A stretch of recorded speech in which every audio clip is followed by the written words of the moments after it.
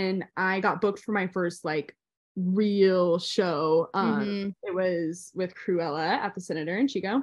Yeah. And I was on the phone with the promoter, like his name's Matt Whitlock, and we're still great friends, but he called me the first time I ever talked to him, and we were like talking.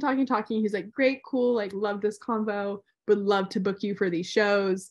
And we're like about to get off the phone, and he's like, have you ever played on CDJs before? And I had this teacher in college and she was a fantastic teacher. And one thing she told us, I've never forgotten it was men get jobs more than women because in interviews, if they say something that you can't do, men will say they know how to do it, and women will say they will learn. And so like that came into my head, and I literally was like, yes, I've played on CDJs before, and I have never touched them in my life. And he was like, perfect. And we hung up the phone, and I was like, I need to touch some CDJs because I have never touched them before in my life.